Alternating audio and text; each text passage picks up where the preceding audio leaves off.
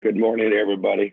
Sorry for the goofy start. I've had the website open for about 10, and only one person had logged in, and I couldn't figure out why. And then Linda called and said she couldn't get in. So anyway, I shut it down, and now we're looks like everybody.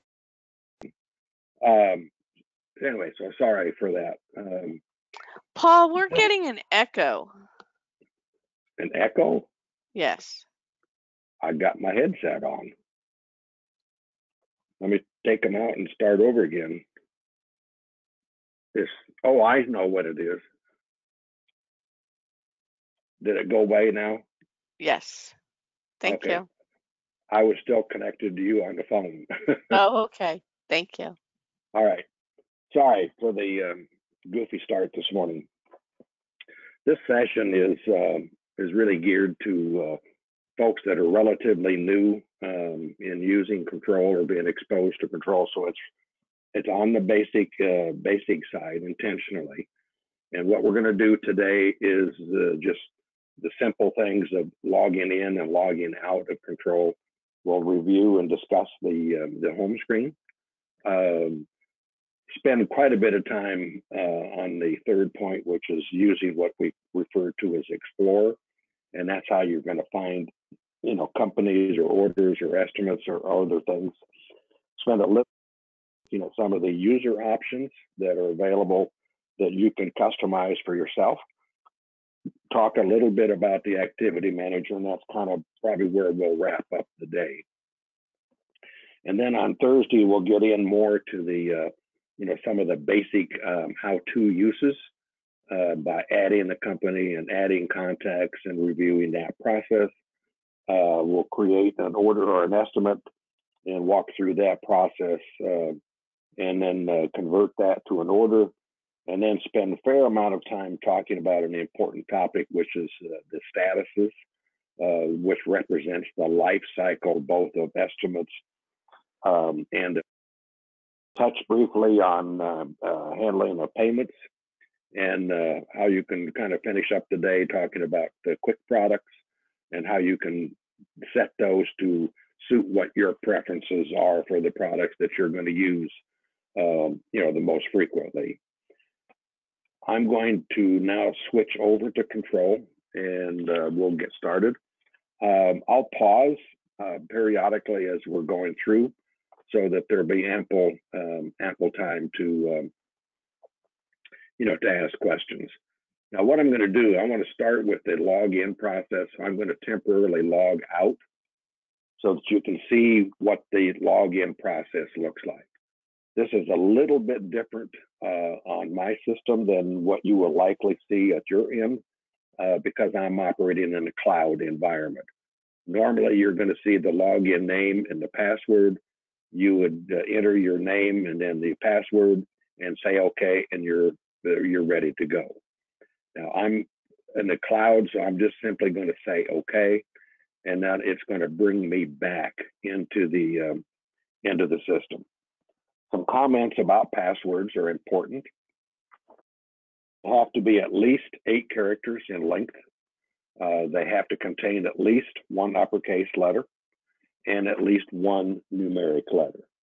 It used to be that you were required to change that periodically, and I think that requirement has changed.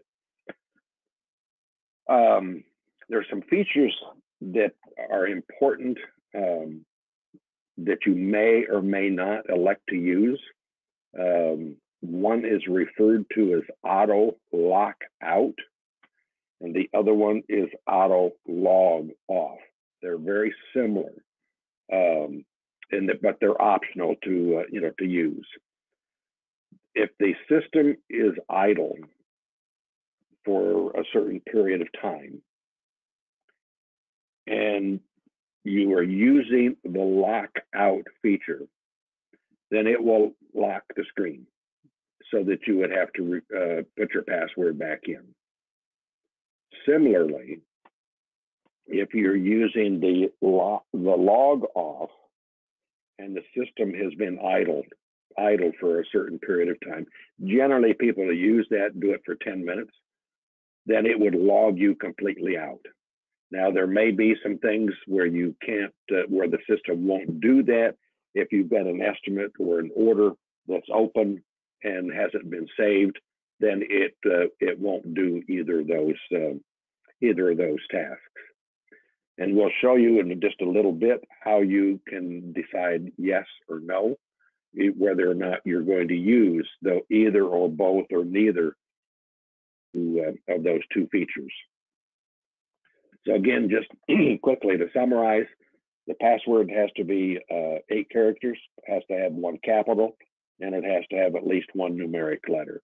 If you're brand new, generally your supervisor or someone administrative rights is going to create your record in Control, and you will be assigned a user ID, and then they will give you a password to use for the first time. And then the system would have been set up so that you would have to change that password the first time that you log in. So use the temporary one first, and then change it at that point on. You would use the one that you chose. Now, what we're looking at now is referred to as a home screen, and there are a lot of different things that we will cover here. I'm going to start by coming across the top row and the second row, and then I'll comment on the right-hand margin. That's called the action toolbar. And then we'll spend some time talking about the stuff in the middle here, and those are referred to as dashboards. So the top 2 rows are referred to as the taskbar. The second one, the second row where you see the icons, those represent probably the ones that you're going to use the most frequent. But each of these, if you go up here to the top and then click on File, then you will have additional choices where you could log out or close down. You could lock the screen. You could change the password and things of that nature. So each of these have different pull downs that you can choose, okay? Now notice the little diamond here. When I select it, it brings up a list, and all of the items that have a green circle with a check mark in it, I have indicated that I want to see on my screen when I log in. So if you're not doing anything related to sales and marketing, then just simply remove the check mark, and then it disappears from the list, okay? So if you're not doing anything with or you're not involved in the production, likewise. So it's that little diamond in the check or not check, those really are intended to help you streamline the system so that it, maybe use the word not, declutters all the things that you have to see and be sensitive to. Now the second row is very similar, but again, as I said, it represents the more frequent things. So here you can log out. Here's where you would choose a different dashboard, and there's a long list of those. I'll come back to those in a minute. If you're going to do something new, such as adding a new company or a new order or an estimate, that's what the new one is. Explorer is how you can find things. We'll spend quite a bit of time on it. Talking about the activity manager, using the time clock to clock yourself in and out at the beginning of the day or around lunchtime or at the end of the day. And then depending on how your system is being utilized, you can also use that function to log in and out of jobs. Handling payments, quick reports, that's an operation that is pretty much geared to whoever's going to be doing a business closeout at the end of the day, and then printing, marketing, support, history. And I want to talk a little bit about the support button. I think this is an important one and potentially one that'd be quite valuable. During the course of using the system, there may be things that come up right or you need some help on.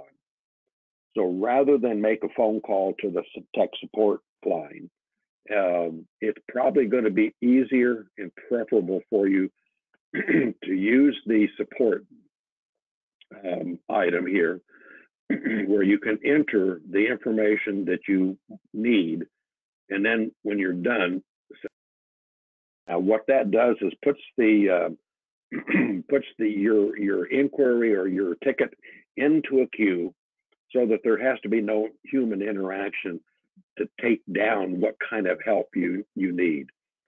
That's going to be monitored when the tech support staff, and they will get back to you and reach out when your ticket bubbles up to the top. You can use this to kind of refresh and keep track of things. You can stop one and so on. So I think that's a very helpful and one that I would strongly encourage you to use. The next one I want to draw to your attention is the history. There'll be many, many times during the course of your use of control that you're going to get interrupted. And sometimes it may can't have difficulty remembering what in the world it was that you were working on last. Well, the system kind of keeps track of what's been going on. So it keeps a list of all of the recent history of things that I've been doing. Okay, so if I have closed down, I've disappeared for a while, and I can't remember what I was doing, I could come back in and say, "Oh yeah, I was working on that particular order for this particular company, or I was working on an estimate, or I was using the payment entry function." So it's just a quick way to get back to where you were. Okay, the items up here at the top, that's called pinning. And so if you have one particular things that you always want to have appear in the history thing, you can pin that item and then it will appear at the top. Exiting the system, you can either exit from the taskbar here, or you can come over to File and close out there. I tend to use this one more. Now, the downward arrow here is the same kind of concept as what we just talked about on the top row of the taskbar. If there are things in there that you're not going to need for your day-to-day use, just remove the check mark, and then that will streamline the appearance of that of that taskbar. The action toolbar over here on the right. Let me open up an order so I can kind of show you what I'm talking about. What appears in the action toolbar varies depending on what it is that you're doing, or what the estimate might be, or the order might be, or explore. Whatever it is, whatever function you're using is going to influence what you do or don't see in the action toolbar. Common things for orders and common things for estimates is voiding, printing, clocking into a job. If you need to edit it. Now, some of the things that are here, notice, are grayed out, and that means that you can't do it. Okay, so for example, to save, you first have to have been either in a brand new one and you're saving it for the first time, or you have opened up an order and edited it, saying, I want to edit it. And now you can save it when you're done. I'm going to cancel it because I don't have to change the date. And now it opens back up, and you can print, or you can clone it and make a new one. So the action toolbar is important. You're going to use it all the time, but what appears or doesn't appear is going to differ depending on what it is that you're looking at and working on. Now back to here. This, from the blue bar down in this area, that's referred to as the dashboard. This happens to be the default dashboard. It's the one that was selected at the time that my system was configured. Now, if you're involved in other aspects of the business and how you use it, you can choose existing other dashboards. So here's 2 or 3 that are related to the accounting tasks. Here's a couple that are related to marketing or managing activities, artwork, management, marketing again. So if you're involved in handling receivables, then this might be a meaningful dashboard to have on the system. Over here on the left, it gives you a list of the current companies that have outstanding balances.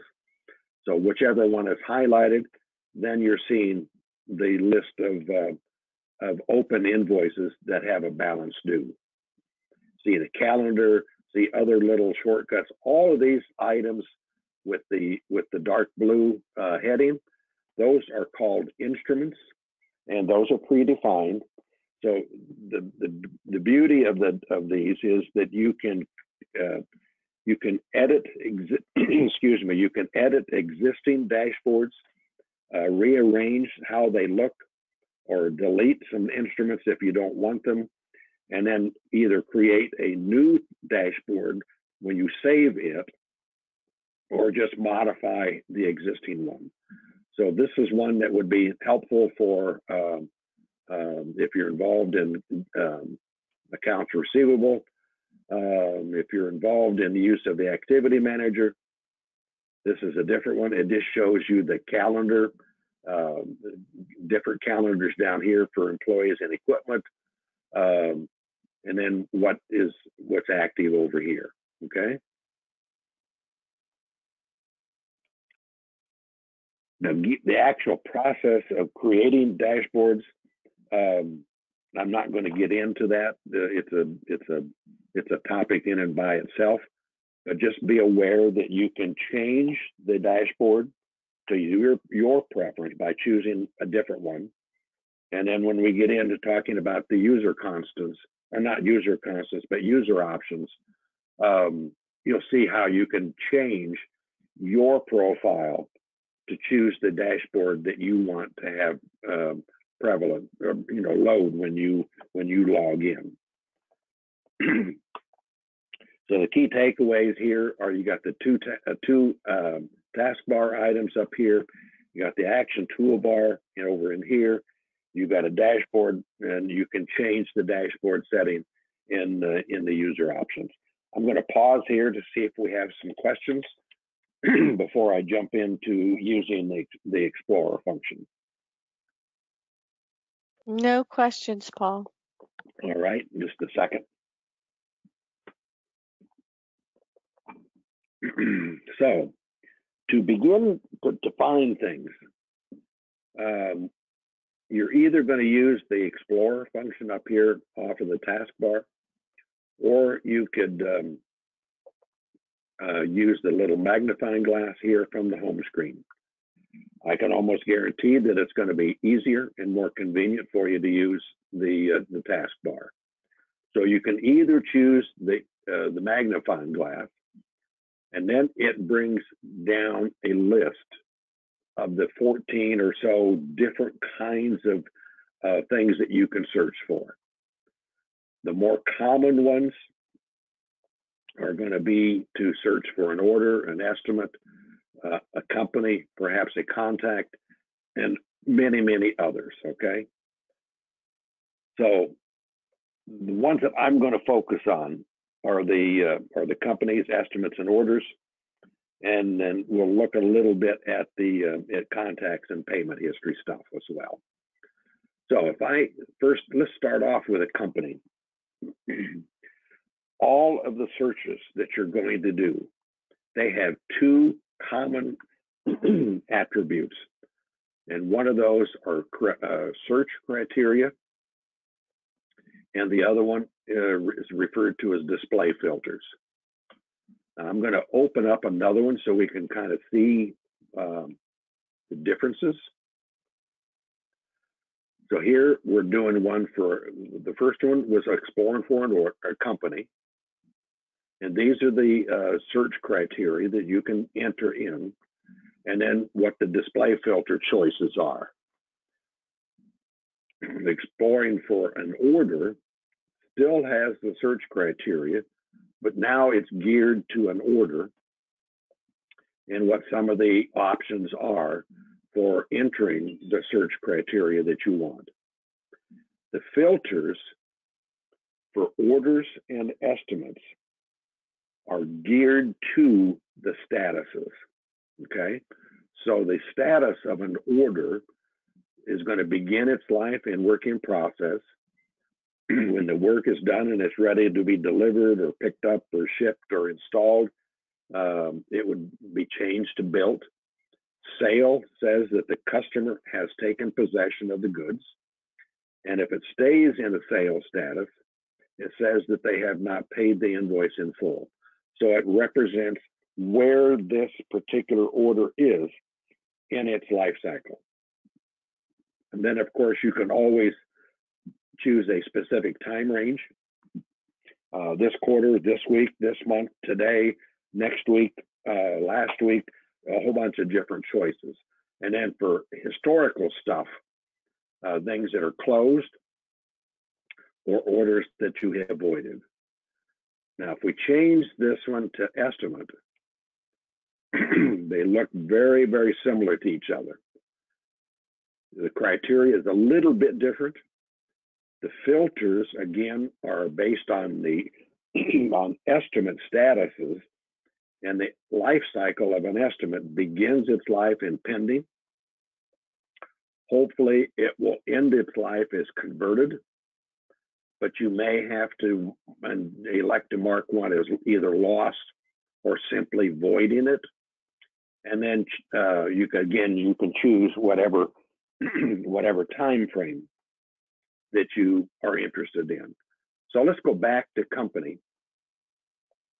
So the way you would do a search is that you would probably search by the company name, but you could search for a first name and a last name or combinations of those. So I'm just going to type in the letter A, and then I'm going to pause. So that when you enter each successive character, the system begins the search process by narrowing down the results, okay? So let's get rid of the A, and if I put in a C, it's going to do the same thing.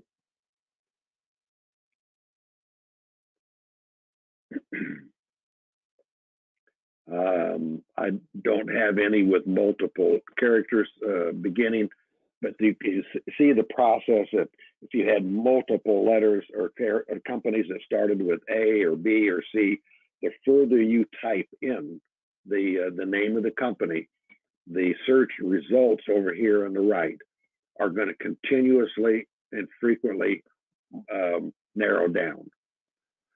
So if you want to search for a specific company, then you can begin to further narrow down other attributes of what you want to see. So if I wanted to search for a particular company, maybe that SeerSkills, and I wanted to see those that have estimates, that one doesn't have any, okay? If I wanted to see as orders,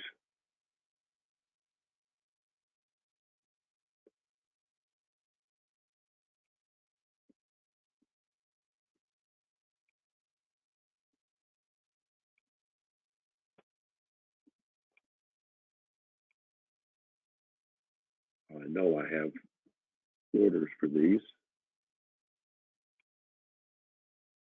Let's start from scratch.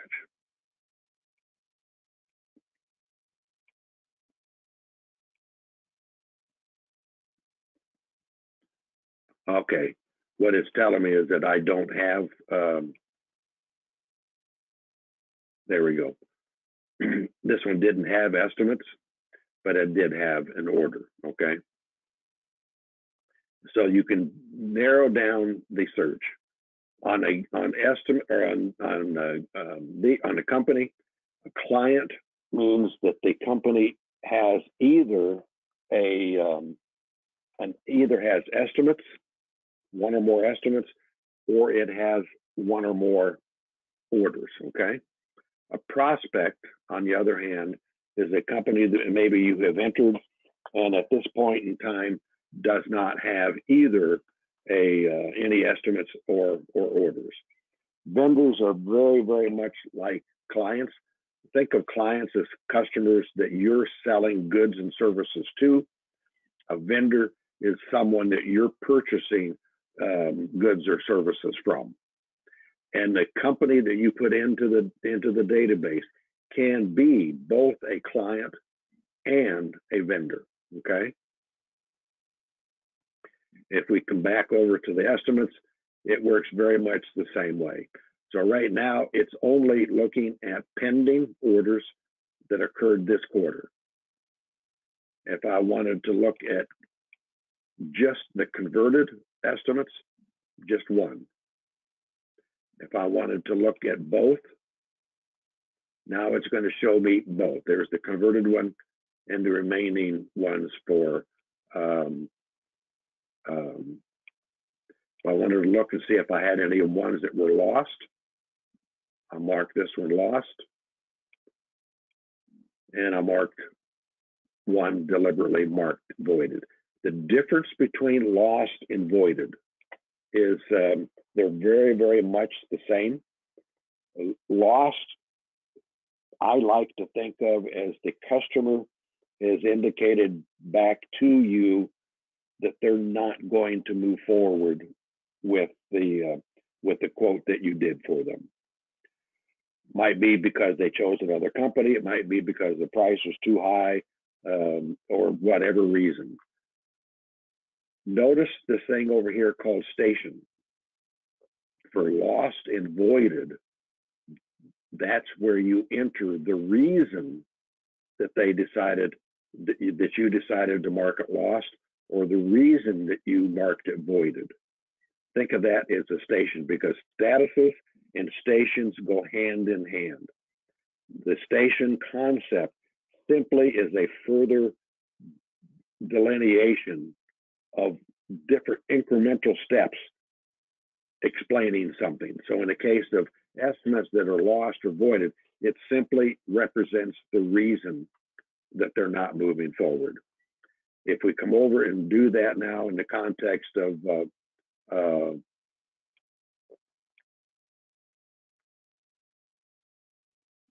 pending ones, now the station even becomes more important. And you can see in the test environment, I'm lazy. Okay. The whole idea of stations for estimates is, what do you think the likelihood is of this progressing to the point where the customer is going to say, let's move forward. So you can make this one, take it right in, do a right mouse click, come down and say change station in the pending. And maybe you really don't have a whole high expectation, so you may just simply put it into a pending cold status for station, I mean. Similarly, if you really think that there's high probability that this is going to occur, then you may choose a pending hot, okay?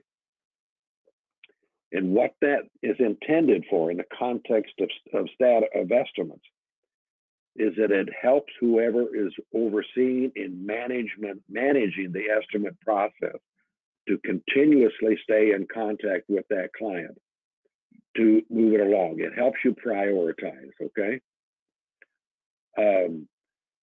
Stations in the context of order estimates that you've converted, they simply carry forward the last station that was assigned at the pending level.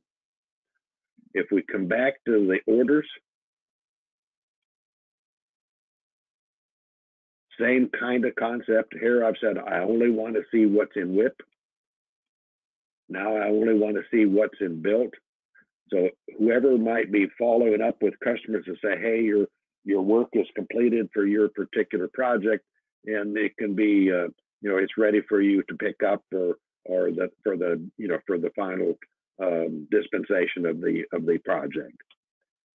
Sale, if you're involved in looking at status of sale stuff, and particularly want to see what the outstanding balance is, then that would be helpful. Or if you simply need to see when it was marked as a sale. Okay. Closed is the same, except that there's no money that's due. The balance has been paid in full. And occasionally you're going to have a situation where an order just isn't going to happen. Maybe they can't get a permit. Maybe they change their mind. And that would be a case where you would just deliberately mark the order as voided. And all of those have stations as well.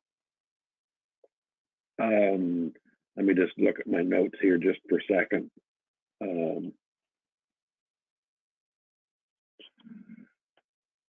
Let's talk about the results over here. Notice this thing called associated number. If you're using control 6.1 or newer up here at the top, then this associated order may or may not be of interest to you.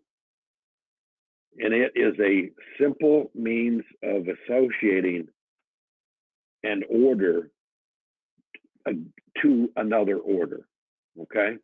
Notice down here at the bottom on this order number 1017, I have associated it with order number 1014. I have associated order number 1040 also with 1014. There's no magic in what that association may mean or how you might be using that particular, that particular feature. But it's a way of grouping similar orders together so that you can quickly see. So if we open up this particular order, 1040, we open it up. Up here in the top left-hand area, you see the order number, and you see that it was associated with order number 1014, and it was originated or created by invoice or order number 1038, okay?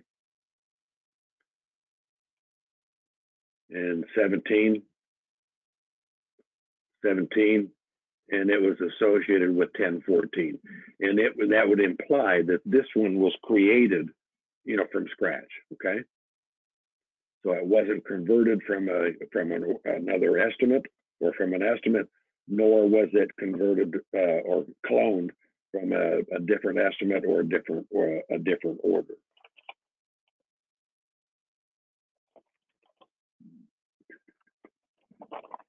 If you're wanting to make an association, let's just pick this one at random. I'm going to open it up. I'm going to go to the totals tab. And here's where you see the associated order number. Okay. So you have to be in the edit mode. Then you can choose the hourglass and say, I want to associate it with that particular order. And then when I save that,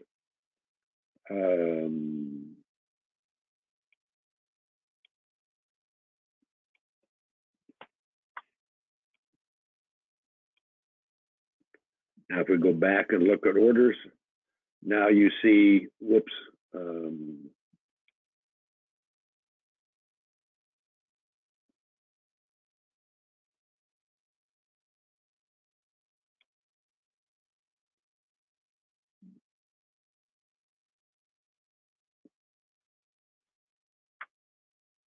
right here is so one of these two is the one I made an association on, okay? Any questions? Just stop here. I've covered a lot. There's a you can go much deeper using the Explorer. You can use it to export data out of control using some of the advanced features that is a topic on for a different webinar. So, any questions? No questions. All righty.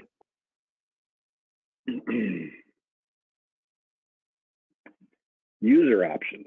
Let's talk about user. Oh, I want to go back to Explorer. There's something that's important for you to see.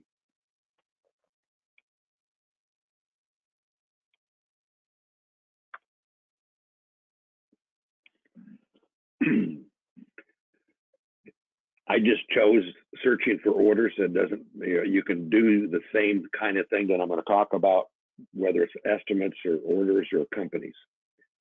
The results, what you see over here, you can rearrange what that looks like.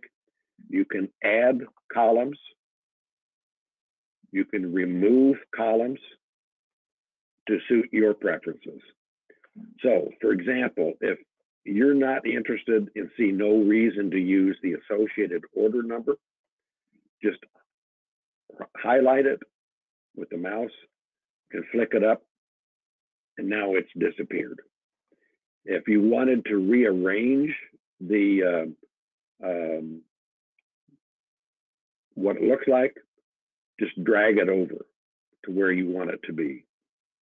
To put it back, just, whoops, I went one too far. Now, if you want to get a particular column and add it back or add something else in, just come up here to the, do a right mouse click and come down to column chooser. We'll bring this up so you can see it a little bit better.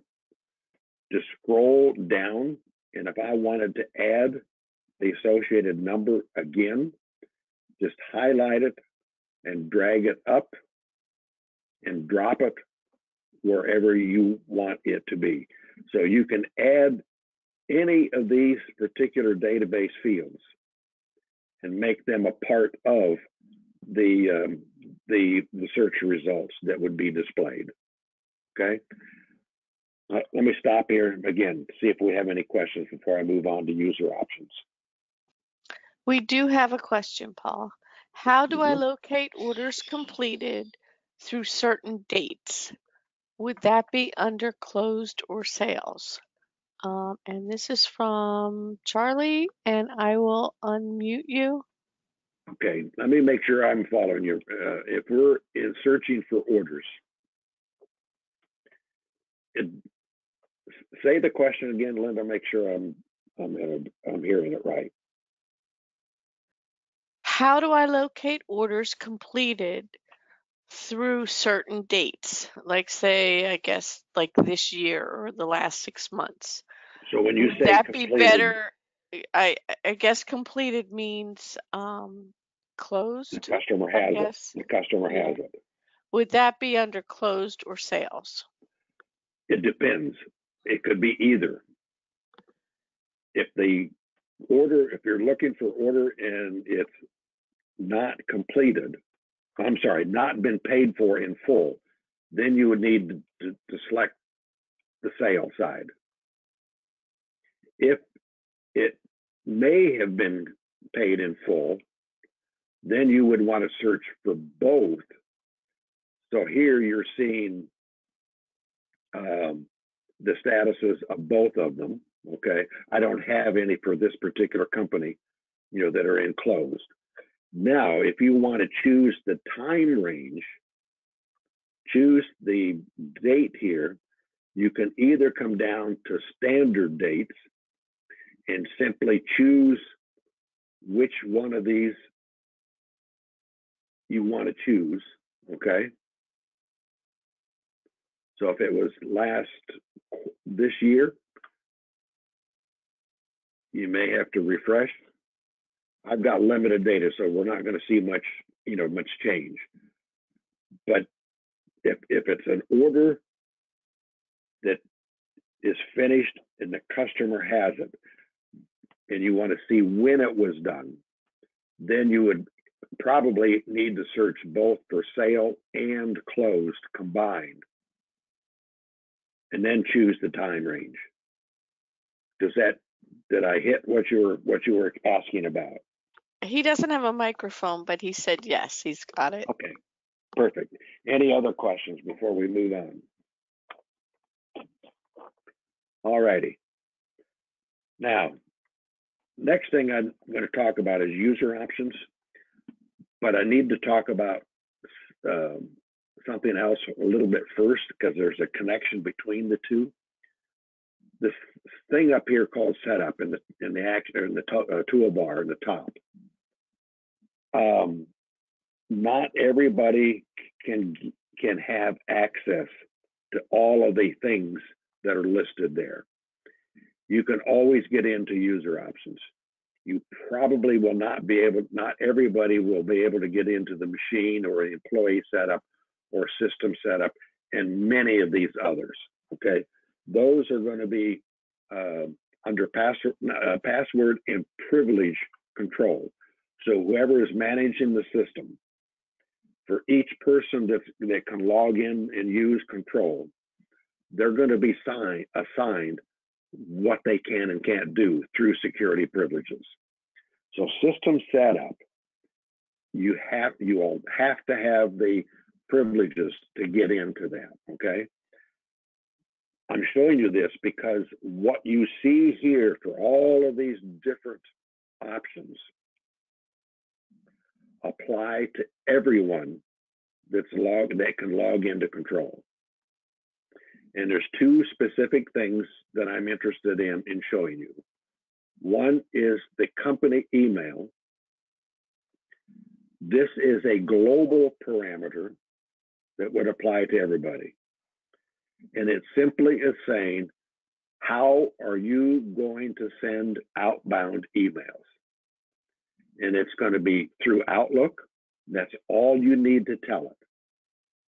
If you're not using Outlook, then you would choose internal.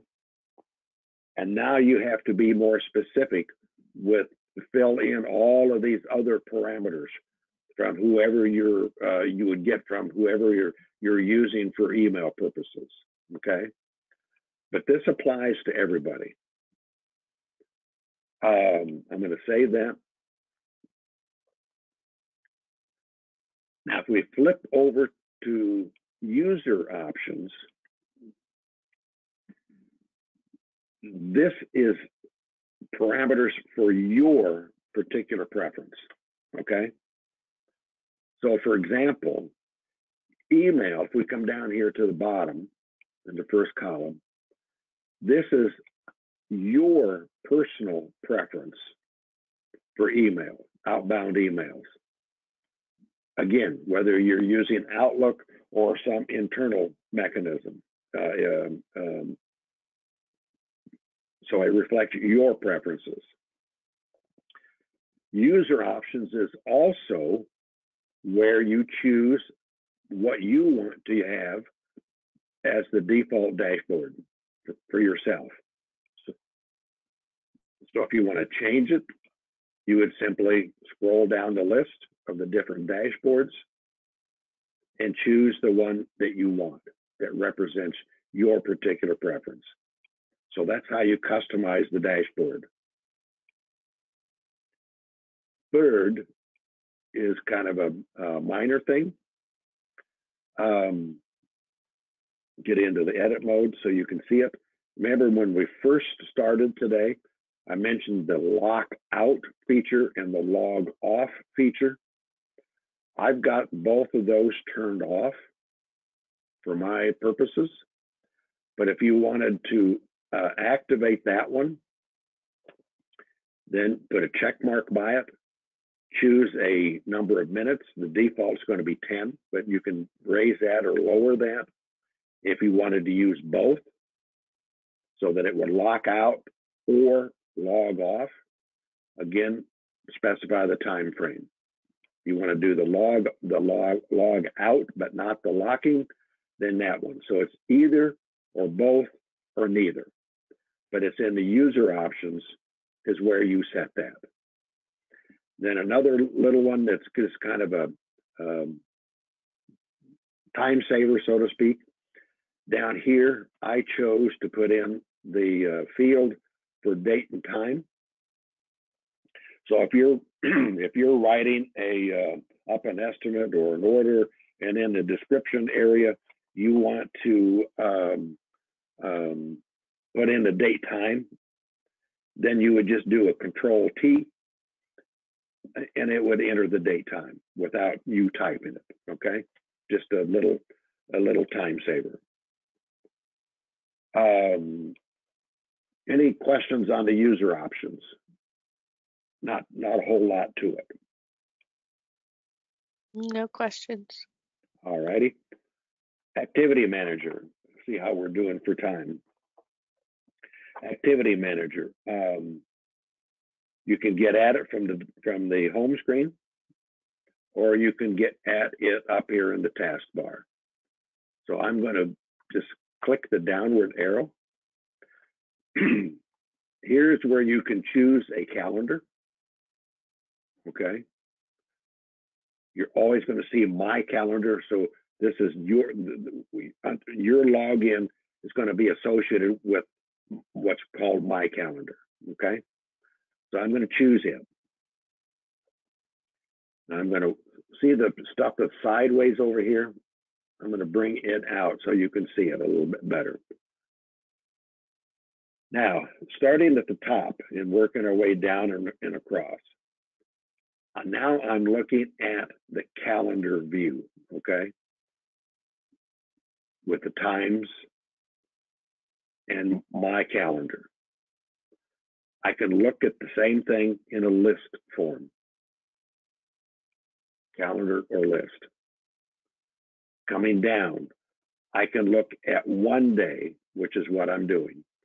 I can say, now I want to see a 5-day window, a 7, the entire month, okay? If you don't need to see the calendar over here in the where the mouse is wiggling, just click it, and then that one disappears. Appears or not. Over here on the left-hand margin, this is my calendar. If I wanted to see, my calendar's checked. If I wanted to see Linda's calendar, I would select it. Let's go back to a one calendar view, or 1 day view, I mean. This is mine, and this is Linda's calendar.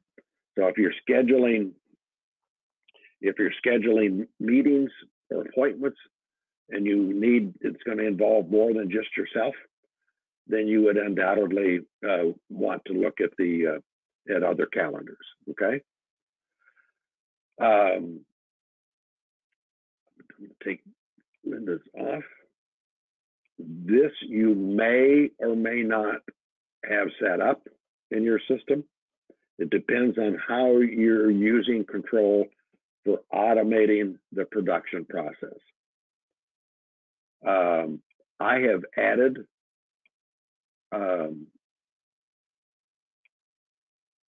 pieces of equipment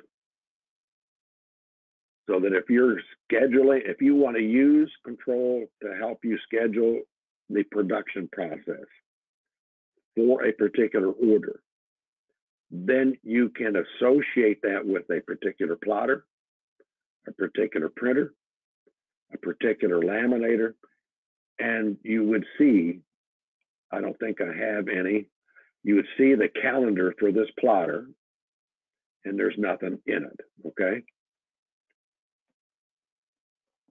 So whether you're using, there's the laminator. Now, if a production person is involved, then you would be able to see my calendar and then also monitor the calendars of the different pieces of equipment.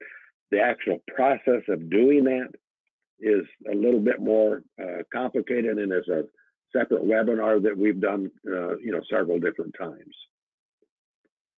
So to create an event, you can come over here to the action toolbar and choose the downward diamond. These represent the different kinds of activities. I want to send an email. I want to just create a note. I want to use one called other, make an appointment or call, do an appointment, schedule a meeting, how to. So let's just pick one of these. These all look very, very much the same. The dialogue here is going to be very much, here's the type of appointment, or the appointment type. Here's what I would choose, who all is going to be involved in the appointment other than myself. So if I need to add someone, I would just simply add Linda. This is the type, subtype, reminders, put any kind of description in here that you want. If it's relative to an order, then choose the order that it's for. It's going to identify then who the company is and who the contact is and the information.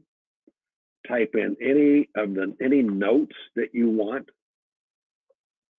Down here at the bottom, an appointment can be scheduled probably for a specific date and a specific time. So I've chosen 3:10 at 10:52. The duration, 15 minutes. It can be set as a recurring appointment. Probably more meaningful that word would be a meeting. It can be something that is not going to be relative to a particular time, so it could be an all-day thing. And it's going to be timeless, where you don't pick a time. This one is the bottom radio here is if an item doesn't complete on the day that it was scheduled, like maybe today, then it will roll forward. The system will roll it forward to the next day. Okay. You can make recurring items.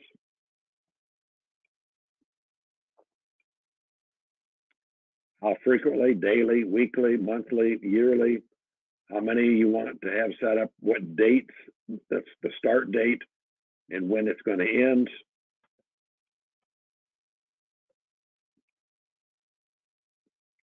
Now, these are items that have not been completed.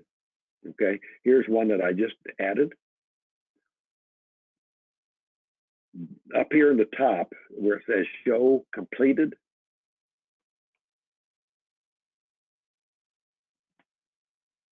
I'm showing them, but I don't have any completed on this particular day.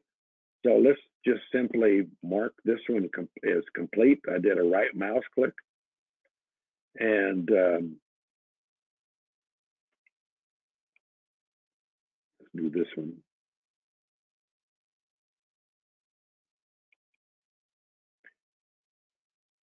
These aren't letting me do what I want to do. Let's do this one here.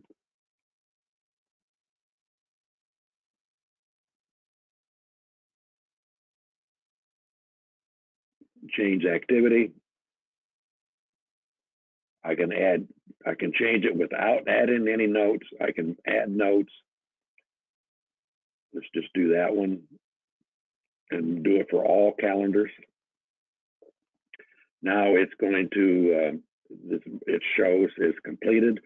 So any completed activity has a line through it.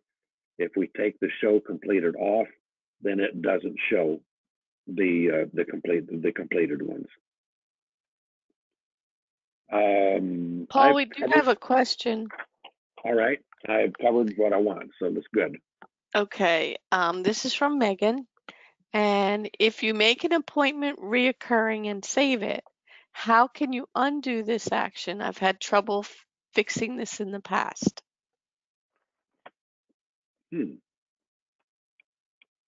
So basically, how to undo a reoccurring event.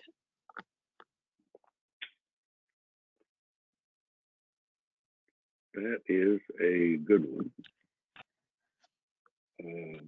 Make reoccurring. Okay, so I need to save it first.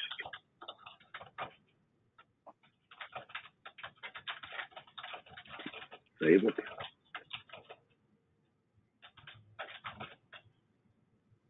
There it is. And make reoccurring. Let's do it daily. Wouldn't you just put an end date, like today or now? That's what I was thinking of. So here's where it would start, and if it was a daily one, just say end, edit it, and do an end on whatever date you wanted to stop the activity. That's intuitively what would make sense to me.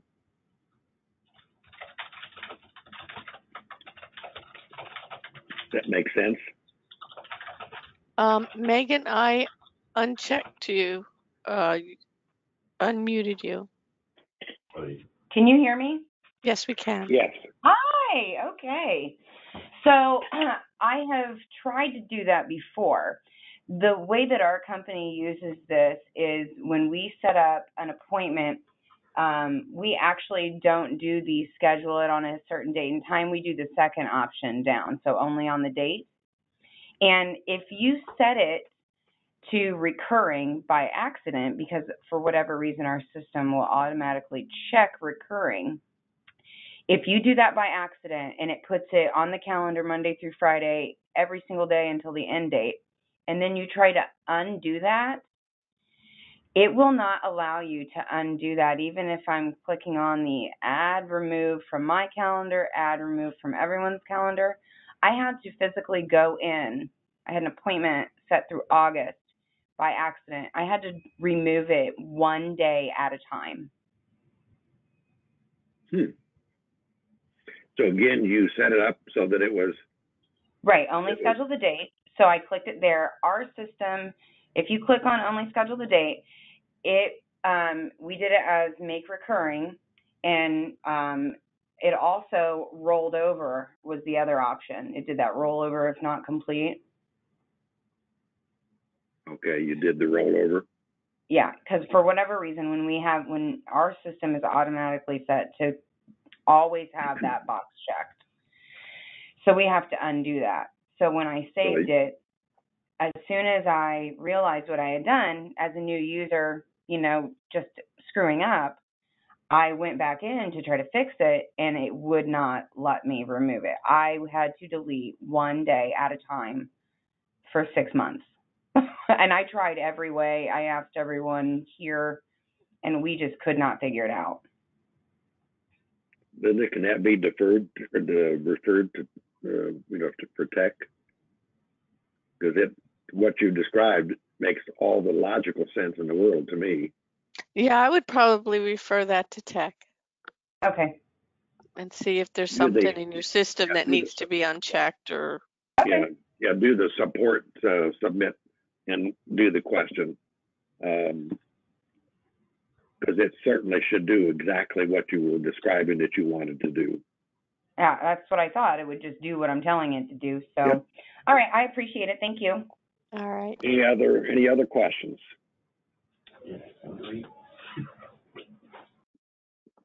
If not, thanks everybody for attending, and hope to see all of you again on Thursday. All right. Thank you. Yeah, take care.